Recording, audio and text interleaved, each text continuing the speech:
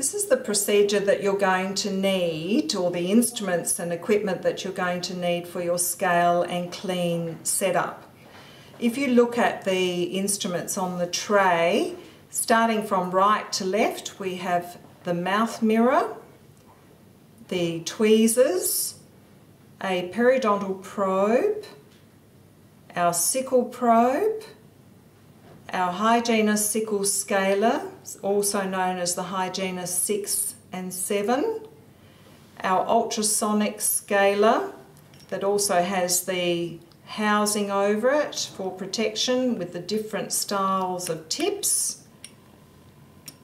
your contra-angled handpiece and rubber cup and bristle brush, floss, a bowl for all of the materials that need to be disposed of, and cotton wool rolls. So that's what you will have on the operator tray, ready for the scale and clean procedure.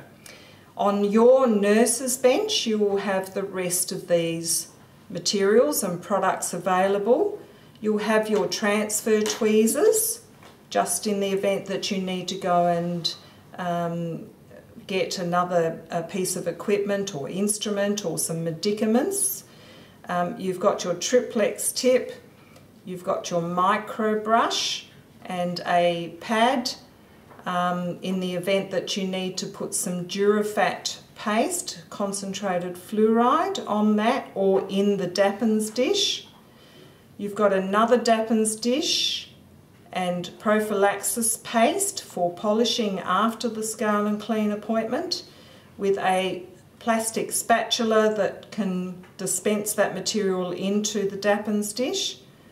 You're going to need the patient file. You're also going to need materials and products for instructing patients on oral hygiene after a scale and clean appointment. So you might need some floss, toothpaste, a patient toothbrush, disclosing tablets which show where plaque remains on teeth, it stains pink on teeth, a model for demonstrating oral hygiene, and a model toothbrush, and pamphlets and brochures or flip charts that can be shown to patients of how they need to care for their oral hygiene.